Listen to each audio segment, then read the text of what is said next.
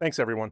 I'm hoping to not just like talk for 45 minutes straight here. I'd like to leave some time at the end for question and answer and stuff. Uh, but I think, I'm happy for this to be kind of interactive as well. If you have questions or whatever, don't hesitate to like raise your hand and I'll call on you when I'm good and ready. And I might be like, oh, actually, I'm going to talk about that next. So, but whatever. So I want this to be a back and forth. So my name's Darius Kazemi. I am a longtime Fediverse implementer and studier, I guess. I maintain a fork of Mastodon called Hometown. I've written a bunch of open source software to help developers develop better Fediverse software. And I wrote a guide called Run Your Own Social that a lot of people still use when they're trying to figure out how they're going to start up their own um, uh, Fediverse server. Um, a while back, someone asked me, if you could make a sequel to Run Your Own Social, what would it be about, like a 2.0? And my answer to them was it would probably be about like governance, like how to run a server once it gets to like more than a handful of people. And I didn't really think too much about it, but then Erin Kissane, who's someone who does great work, you might be familiar with her recent-ish. She wrote like a 40,000 word blog series called Meta in Myanmar about Meta's complicity in the genocide in Rohingya Muslims in Myanmar. And Aaron approached me and said, "Hey, there's this thing called Digital Infrastructures Insight Fund. They have a fellowship or grant. They have a grant program. Do you want to go in with me on something about governance?" And I said, "Yes, absolutely." So we applied. We got the grant, which is I'm very grateful for, and we got to spend 6 months working on this project, which is ultimately it's not published yet, but it will be published like soon, weeks, not months soon, maybe even days, But so, um, and uh, the overall report is called "Governance on Fediverse Microblogging Servers" because we figure we're not going to come up with a fancy name for it. If one, I might wake up in the middle of the night in the next couple of weeks and go, "Wait a minute, I got it! I got the fancy name." Um, but basically, what Aaron and I wanted to do was I'll just read from this because this is directly from the report and we spent time thinking about this. We were trying to establish how governance happens across servers and teams on the Fediverse. Um, Specifically, we were interested in what we call small to mid-size Fediverse servers. Uh, and I'll define governance in a little bit, but basically 6 month study. Um, we actually limited ourselves to Mastodon and Hometown servers on the Fediverse, and that's partly because we didn't have enough resources to like learn new to us software and learn there's a lot of like context you have to bring to these sorts of things. And Aaron and I were both familiar enough with Mastodon and also Hometown being a fork of Mastodon that we said, okay, we're gonna focus on people running that software because we know it, and we don't have to like. I didn't want to like study some other piece of Fediverse software and miss out on like really critical nuances, essentially. So we sort of stuck to what we knew there. We focused on servers of 80 to 10,000 community members, although really 2,000 was our upper bound, but we talked to a couple of people in the 10,000 range just because we wanted to test how different that was from the main range there. Um, and we ended up talking to 16 server operators across 11 teams. Server operator broadly is just anyone who's on the staff of a server. So that could be an admin, it could be a moderator, it could be someone. We talked to a community manager, actually. There was one group that had like a dedicated community manager, which was pretty cool. And we also talked to two advisors to IFTAS, which is the Independent Federated Trust and Safety Organization, I want to say. I might get the individual letters there wrong at the moment. But they're a group that started up in the last year trying to provide a unified organization for people who work on trust and safety issues in federated social media, and I can answer questions about them later. But we ended up conducting about 30 hours of interviews, and we put out, ultimately, it's going to be like a 115-page report with like a couple of smaller reports for people who don't want to read 115 pages. Um, I'll open this with a fun fact, which is that governance comes from the Greek kubernao, which means to steer, which gives us cybernetics and also Kubernetes. So we wanted to put this fact in the report, and our editors were like, no, it's too nerdy. And I was like, well, I'm at Fosse. I'm going to put the nerdy fact in for you all. Um, you know, just got to get it out there somewhere. And over the course of doing this, we didn't start with like a specific set of definitions for governance, but in the course of talking to our interviewees, we came up with kind of three main pillars of governance on when you're running a federated social media site that we sort of put everything in. And so the first pillar was what a lot of people might think about, which is moderation. And broadly speaking, I would say moderation is the governance of server members and content going in and out of that. So this could, and by governance of server members, I also mean like community management, because there's not just, when places like Facebook talk about moderation, they mean um, getting rid of illegal content or content that violates the code of conduct and that kind of thing. But on these servers of 80 to a few thousand people, there's as much work doing community management and making sure that people are being nice to each other or nice to people on other servers or whatever. There's a lot of that kind of governance that happens that gets that doesn't really fall under the trust and safety banner. Trust and safety is kind of an industry term for the more mass content moderation type stuff. Um, Another pillar was server leadership. So we were concerned with the governance of a given server and also the meta governance of the people running it. So we talked to some servers that operated as sort of direct democratic cooperatives. We talked to a couple of sort of the traditional BDFL model type of situations. We also, yeah, thank you. Yes, BDFL, Benevolent Dictator for Life. And we discovered that most of the Benevolent Dictator for Life BDFL places were actually BDFN, Benevolent Dictator for Now. No one really wants to be Benevolent Dictator, but they don't really see a path to getting out of that. That's like reasonable and can be done on a volunteer basis and so forth. Um, and then the other piece of this was of governance for us was what we're calling federated diplomacy, because these first two pieces kind of can apply to like any web forum from the 2000s, but there's this extra layer that's the federated diplomacy layer, which is the governance of relationships between a server and then other Fediverse servers and accounts, and that's literally the novel thing that Federation brings in is you have communities that may have different codes of conduct and social norms and so forth that are now interacting, and that causes interesting frictions and interesting problems.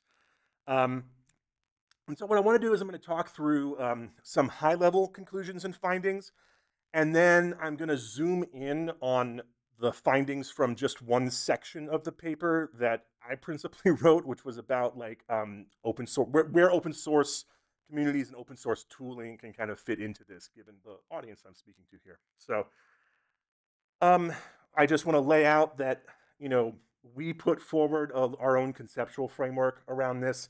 We think the Fediverse is better conceptualized as a social component of the open web rather than some kind of social platform or social network.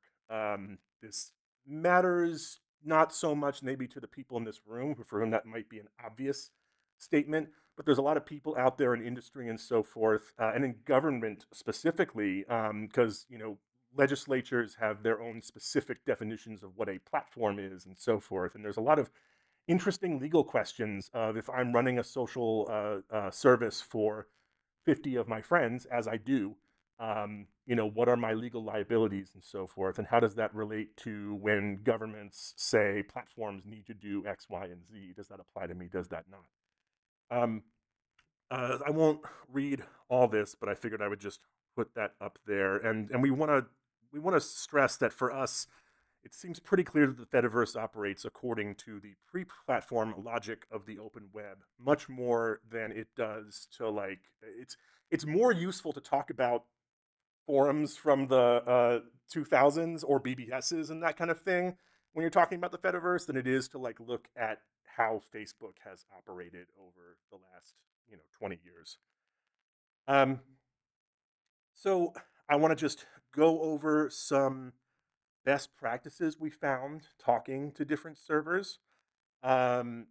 Mostly just for everyone's benefit here. I'm not going to spend a ton of time on these, but we found that it's a great idea to consider your governance and leadership models as early as possible, not because you can perfectly predict anything, but just to like think about them and don't like charge in thoughtlessly into this sort of thing. Even just knowing what kind of options are out there so that when your current governance model starts to show its fray its edges and become less useful to you, you can already be prepared, knowing that there are other governance models out there and perhaps paths to moving toward them.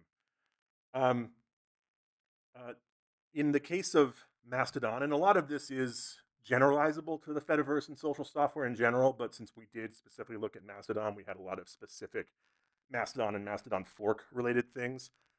We recommend, basically moderation starts when you, as a server administrator, decide what your registration model is going to be. There's a huge difference between having an open registration model where anyone can sign up for an account on your social media server and a moderated one where people fill out an application form and then like the sort of invite only, basically private club model. And we had a lot of really interesting insights from there. We talked to admins who will open it up for a while and then close it down and then change as their server needs it. And then we have other people who are like, nope, we have to be open because of our principles. And here's all the problems that we have as a result of that, but we're willing to deal with it.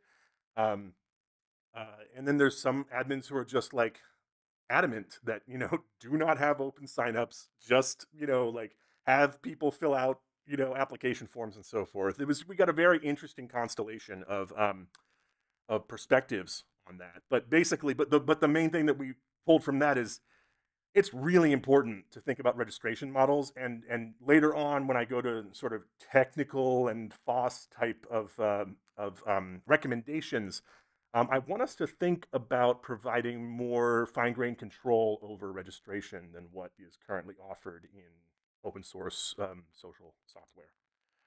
Um, we recommend seeking out moderators with strong online and offline community management experience. It might make, it probably, if like someone comes to you and says, hey, I've been moderating a Discord for a long time, I want to moderate your Fediverse server, and you know them kind of like that makes a lot of sense. But actually, and that's good, and those people are useful.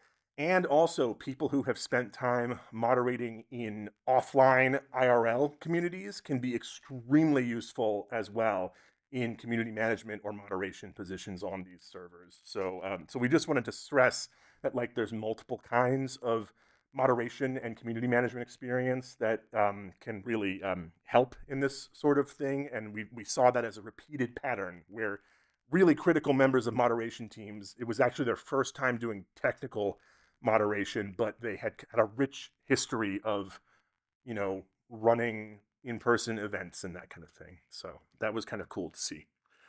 Well, let's see. We had having a server team with that sort of is a broad representation of the community that you intend to serve. That usually goes over pretty well. Uh, we we found a repeated pattern was people creating a generic, well-publicized, just sort of front-facing account like mods at server or team at server. Weirdly, that's not something that Mastodon provides out of the box. It kind of creates that in terms of like a default admin account, but one of our recommendations is that the software really should provide a way for there to be a team account that multiple people have access to, and there's permissions that can be granted and taken off of that. Like, it would be great to, Mastodon lets you tag users as moderators. It would be great if that access control also gave access to certain accounts that then people could interact from, and there is a common inbox and so forth. Um, uh, we recommend people document plentifully and in ways that make it easy to understand the desired character of the server, responsibilities, and so forth. We link to a lot of examples of public-facing documentation from different teams, so hopefully people can look at that and get inspired by what's there. A lot of what we saw, because these are volunteer teams, is that documentation really was like how they scaled, more so than anything else. Was, even if you don't have a big team and you can't have 24/7 coverage for moderation, that sort of thing, having detailed documentation was one of the things that really supplemented that lack of labor. Um, uh, let's see. Um, let's see. Oh, skip that one. Let's see.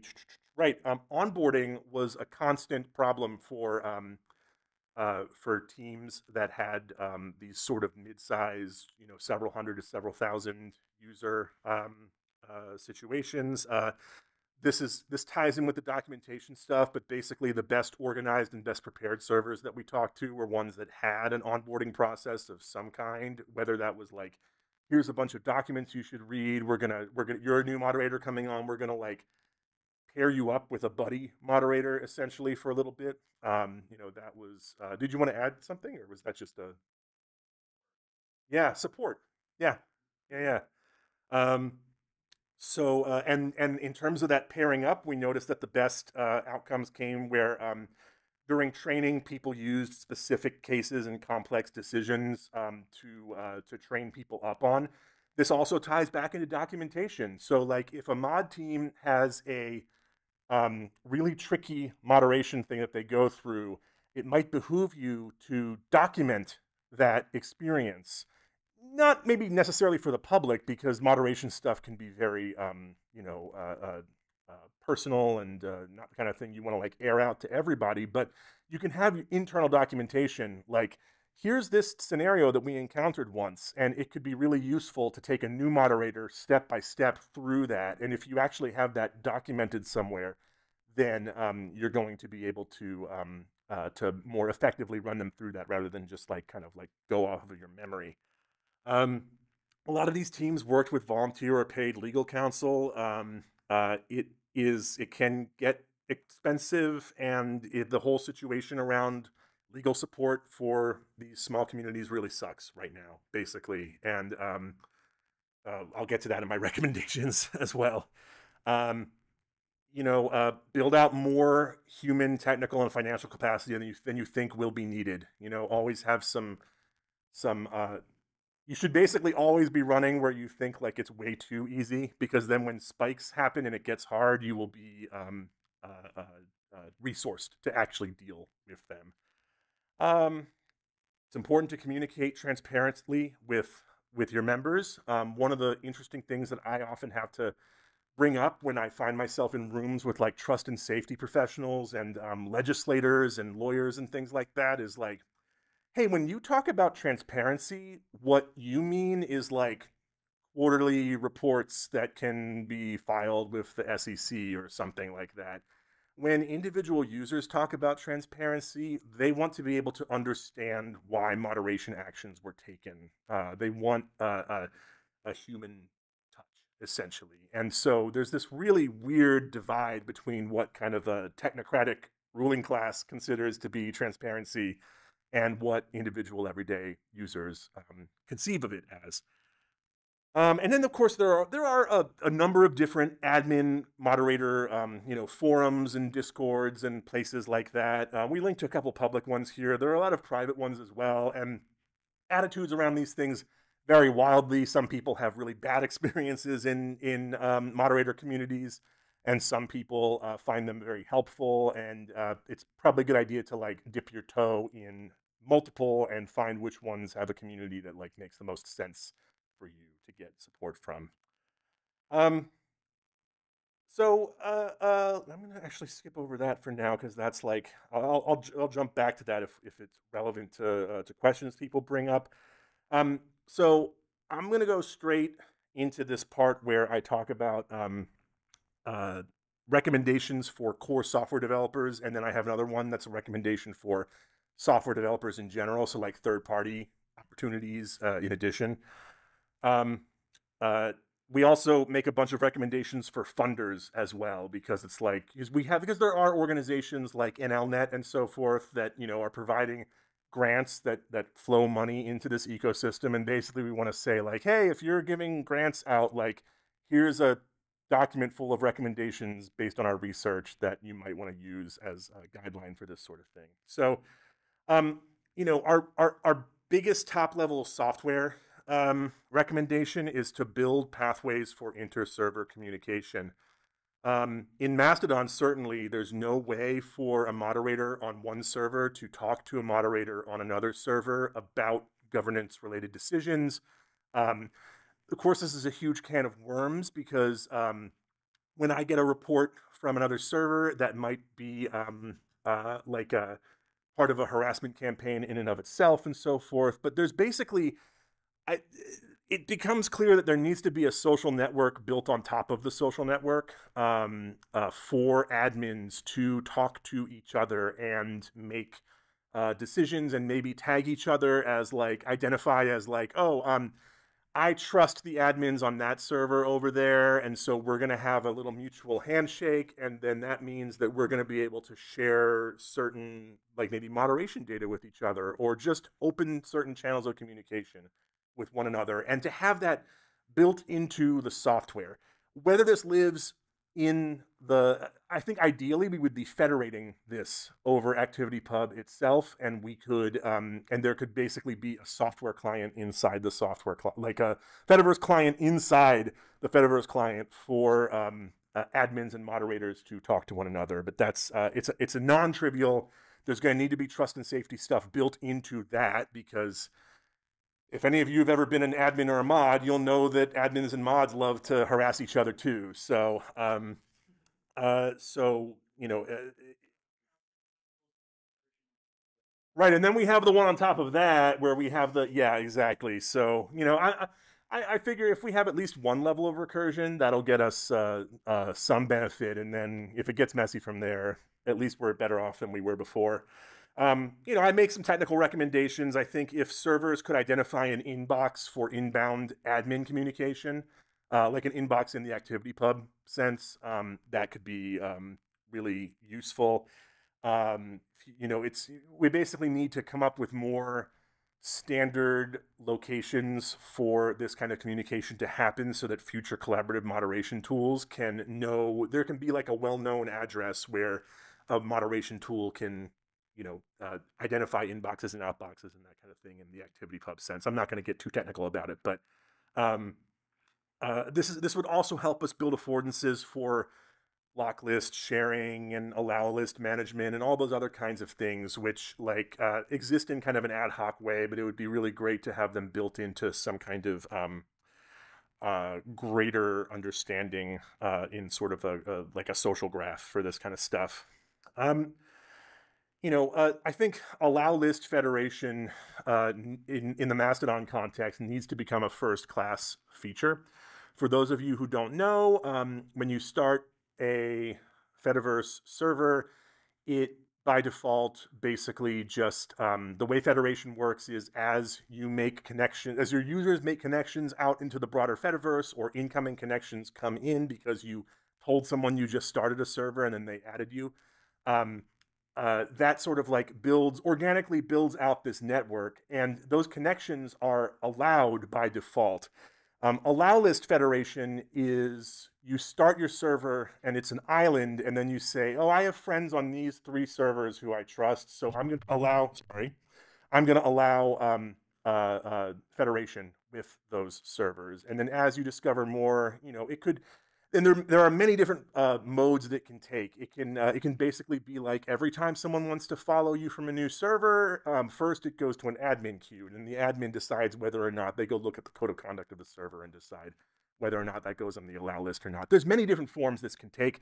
Um, uh, the um, the problem is that while Mastodon does technically allow for allow list federation, um, it's not built into the UI. There's no affordances in the moderation tools to manage it really, and it's basically just a Unix environment variable that you have to flip, which means if you're on managed hosting, you're not going to have access to this. It's really only available to people who are running on a VPS or something like that and have root access to the server that they have access to. So basically, this needs to be a viable option, and it's not really a viable option except for like tinkerers and hackers right now. Um, and then to my earlier point, we think we need to standardize and enrich the tools that control who gets to sign up for an account. I think there's a lot more thought and features that could be put into the sign up process. We have like basically 3 gradations on Mastodon right now: open, invite only, and like application based. And I think there's just more thinking that could be done around that, and tools that could be built around that sort of thing. And in fact, we noticed some server teams actually like they would build their own like complex application process form outside of Mastodon using like a bunch of Google Forms or that kind of thing, because the affordances weren't really built in for them. Um, that's all kind of like core software stuff. This is more for third party in addition to core software developers. You know, we could imagine a governance-focused dashboard interfacing with many Fediverse projects. There are some, I've talked about like a neighborhoods concept. I would like to be able to tag other servers that are that share social norms and with mine, so that we can federate some subset of content just to each other. There's basically a lot of room there, and it would require both. I'd like to see both like the Mastodon API open up more to this kind of thing, as well as people, as well as this kind of stuff actually federating over ActivityPub. Um, and I get into it in the report, but that's sort of the high level thing, and happy to answer questions about that as well. Um, there's so CSAM is a term of art from the trust and safety community. It refers to child sexual abuse material. It is sort of the radioactive waste of social media, in that it's the kind of thing where in most legal jurisdictions, if you as an admin are caught hosting that sort of thing under certain circumstances, you could be liable, you could find yourself fined or have jail time or that kind of thing, even if you had nothing to do with the content itself. I will say, just because I don't like to fearmonger, in a US context, if you as an admin don't know, it's only once you know the material is on your server, like personally, that you are actually obligated to report it. If something's just cached, because it like came through somewhere else, and as long as nobody knows, basically as long as you don't know about it and it hasn't been reported to you, you are not legally on the hook for doing any kind of reporting. But once you are alerted to it, you are legally on the hook for reporting, in a US context at least, to NCMEC, which is the National Center for Endangered and Missing Children. They have an API, and so for an online form. It would be really cool if we had automated tools for handling that sort of thing. There are also legal requirements, such as if someone tells you there is CSAM on your server, you cannot delete it. You have to hold on to it for 90 days. And the reason for that is they want, in case law enforcement wants to take a look at it and do something with it, right? So technically, it is, while your instinct will be to nuke it from space, you're actually not supposed to do that. You're supposed to hold on to it for 90 days. And so it would be pretty cool to have a system where you can say, okay, I found this piece of content, I press a button, it gets reported through the API to NECMEC, and then put in a cryptographic sealed container with an auditing system that basically says, you know, whenever anyone accesses this, there's some kind of cryptographic audit that lets you know who did that, and that should exist. It doesn't. I don't know why. Yeah. Did we have a comment? Yeah, I'm gonna have a Q&A so we can talk about it. There are if there's also a whole industry of content filtering software out there. There's software like Thorn that is used by big social media companies to like what they do is they provide hashes. So basically, they have a database of hashes of known illegal content, and these are perceptual hashes. So like they even take care of like if content is mirrored or cropped and things like that. And then, you know, social media companies will take, when you upload a picture, they run it against that. And then if it's identified as known CSAM, then you can take action on it. The problem is that these are big enterprise companies. They're built for dealing with companies like Facebook and or Meta and you know, other basically big businesses. It's enterprise software, and you have to do handshake deals and that kind of thing. It's not like an open API that anyone can plug into. IFTAS is working with Thorn, which is one of those providers, to basically act as a proxy.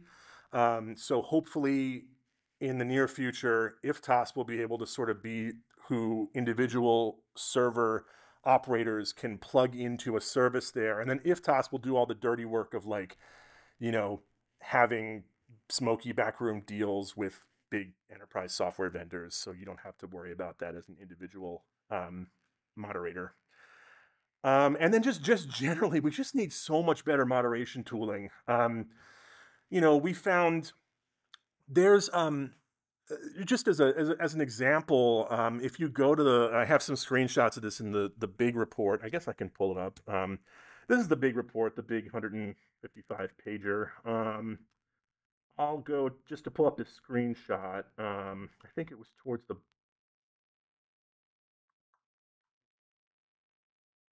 right. It's a little small, but you don't need to read the text. Just in Mastodon, when I get, at least in version 4.2.9, which is when I took this screenshot, when I look at the list of incoming reports, like these are spam reports, for example, that I made up, there's no check mark boxes on the left-hand side there. I can't just say select all and then trash all, like, which is silly. We actually found out that one person reported to us that what they would do is instead they would go to the account moderation site page, and especially if there's a spam wave, you're likely to see a bunch of new accounts that have popped up. You can sort by what the newest known accounts are, and then this does have checkboxes, and then they could go through and check those and then delete all the ones that are like garbage gobbledygook or whatever. Which was very clever and also made me want to tear my hair out. It's like, why can't we just have a select all, you know, feature over there? And it made me want to sit down and just write it, which in theory I could, and maybe I will over the next few months, but I had other things I was doing. You know, basically, like, and what kind of kills me is that when I show the Mastodon moderation tooling to moderation experts from major social media like sites, they actually go, "Wow, this is really good." And it's because major social media sites solve it by just like throwing workers into horrible situations with bad tooling, and they just solve it with volume. So like, there's not really an incentive to make good tools for the big social media companies. I would love to see more innovation in this space where it is desperately, I mean, it's needed everywhere, but it's really needed when you have 5 moderators. I also wanted to point out, by the way, I don't want to take, oh God, I only have 10 minutes. Okay. We just doing some back of the envelope calculations. You know, everyone we talked to was like, oh, we have such terrible coverage for moderation. You know, we're 1,000 people and we only have 5 moderators. everyone that we talked to seemed to have like roughly a one moderator to 200 or 300 user situation. Sometimes better than that, sometimes worse, but it was about 1 to 100 on that level. If you go by stats provided by Meta, their moderators are like the ratio is more like 1 to 100,000 or 1 to 1 million. Granted, in theory, they have all these other tools like Thorn and stuff to help them out, but I think it's just demonstrative that we have people who are like, my coverage is so bad, and it's basically the equivalent of like a personal chef, versus versus some other situation. It's like, I'm so sorry, I was only able to make this like one, hand cooked meal for like 100 people. Okay, yeah, I mean that's okay. um, Cool. I want to stop here because I want to leave time for Q&A. So thanks for listening to this, and I'm happy to just like answer whatever. Thanks. In the purple. Thank you so much. I've done a lot of thinking about business models for federation. I'd love to talk to you more to anybody else about that topic. But briefly, I guess a negative I know that those are needs. ActivityPub is very, very useful. Um, uh, I believe primarily because of its simplicity, the open standard. Mm-hmm. So requiring that tooling in the mass implementation of ActivityPub as a protocol, I don't think is a good idea, and I think we argue. But at the federation level, the concept of a shared services cooperative, where the idea of a shared services cooperative is kind of a consumer co-op on steroids. Basically, imagine administrators and managers of individual sites, servers, sharing the cost Right. of services they can't afford alone. So hiring a lawyer. Yeah. There already is one such. There's an organization called Jordage.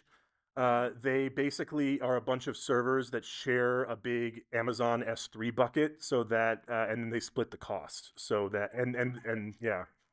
Describing over and over and over all the needs for tools, since they are kind of at the shared services level, I could imagine, say, XMPP being the connection that would allow peer-to-peer encrypted communication without the centralized services. Or I can imagine a lawyer deciding, I'm going to help my clients form a cooperative, so they can all hire me to do their legal representation if they do have an issue as being Yeah. a server admin. Yeah. There's lots of work that can be done out there, and I'd really love to hear.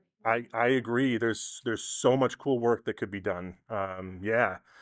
Uh, Lore. Yeah, so a couple of things. I mean, I think there are tons of open source custom safety tools in development right now. It's like a very emerging thing, so that's kind of exciting stuff. Not sure how federated focus there.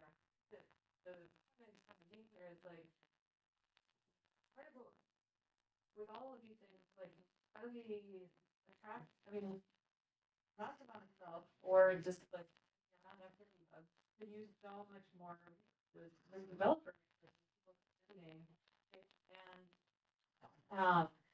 and so we kind of had this vision where we're like, well, maybe we could like make new tools or whatever.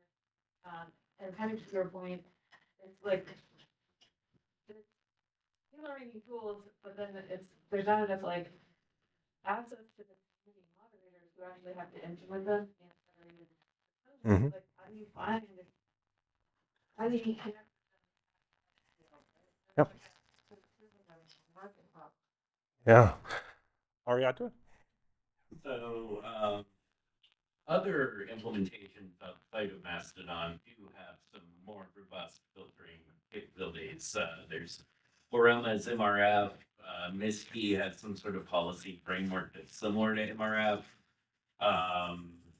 So you can actually use those policy frameworks to kind of hook into third-party services like PhotoDNA and Thorn. Actually, in Portoma itself, there's an MRF policy that you can install that checks attachments against PhotoDNA. you have to have a what they call it an NSFW server because it's just badly named. But anyway, that server basically it screens the attachments against those APIs. Um, the key thing really outside of automated moderation tooling, because like the largest issue um, that I see running an instance is whenever like a high profile user posts something, they get crap flooded. And we can definitely automate the hell out of dealing with crap flood. Like, Can you describe what a craft flood is? okay, so the highest profile incident that I can think of right now would be when uh, people of color post anything on Mastodon and then it gets blown up and then they get flooded with like thousands of comments that are basically just the N word. Right. Um, Okay, thanks. That answers the question. Yes, thank you. Yes. Yep. like we already have Yeah, we would say coordinated adversarial behavior. Yes. we already know how to solve that issue. Like so like I think that's like a key thing that we need a firewall in all of these um activity hub implementations to filter out stuff like that. Yeah. That way we can focus on the actual moderation signals. And at that point, when you have moderators that aren't having to deal with things that can be trivially moderated with automation, such as these crowd floods, then you don't need as many moderation staff. Like for example, I just looked up on Treehouse. We have like 14 active moderators right now for 560 people. Yep. So you do need more moderators, but you don't need too many more moderators. Yeah. I think a good ratio is about 15 to 1. So like one moderator for every 15 users or so. Yeah. Nice. And then the key thing is you just really need solid playbooks to deal with. The playbooks are really important. Yeah. Sorry, we had another comment. I wanted to make sure we get to hear from everyone. I'm curious about like if what kinds of strategies people had to manage burnout among like within a moderation team once it did show up. Yeah, that's probably the main problem with our sampling method, which is people who have been through burnout aren't going to participate in a study like ours. We and we actually highlight that in our limitations section of the paper. The people that we talked to acknowledged some burnout. Some of them would do things like have just like rotating positions, like maybe they wouldn't be moderators 100% of the time. You'd do like a 3-month shift or something, and then rotate off and then rotate back on. Kind of similar with any kind of ops on call type of position. But most of the time it was just like, yeah, it sucks. And we're not sure how we deal with it. How are we on time? All right. Anyone who hasn't spoken yet want to? I guess you, and then if we have time, you. Yeah. I'll be short. I am one of the joint moderators on a system that has a geographic local focus. And I'm also from the era of Usenet News and running news servers. Yep. One of the things that really made a difference in the Usenet era was that Usenet admins all over the world would get together at some point along the way, and as either part of Usenix or just other events. Have you seen the social aspects of moderation networks informed by in-person connections? This is a relatively new network. Yeah, Everyone has met. yes, it is. It's slowly starting to happen through events that occur. I've met a fair number of other moderators at in-person events, but like I don't think there's been like a marquee like Usenix type of thing to bring people together. I would imagine that is on the roadmap for a group like IFTAS who want to like coordinate. Like they seem to me to be like the natural group to sort of like do an event or something, you know. But yeah, it's mostly been ad hoc at other events where people are likely to be, like here at Fosse. It's like, you know, this is where I'll meet like Ariana for the first time or whatever. And it's like, cool, we're both mods. But yeah. Good question, and I think it's important to have these in-person gatherings as well. Yeah. Would you be able to provide an example of the moderator's limiting tool? The limiting tool. Uh, uh, like I can't demo right now just because I am unfortunate. Like it could show info from my server that I wouldn't want to like show in a live demo, but we do have screenshots in the report that sort of like walk through, so hopefully that would be useful. And I'm also happy to answer questions like afterwards too. So, all right, looks like we're at time. Thanks everyone for coming out.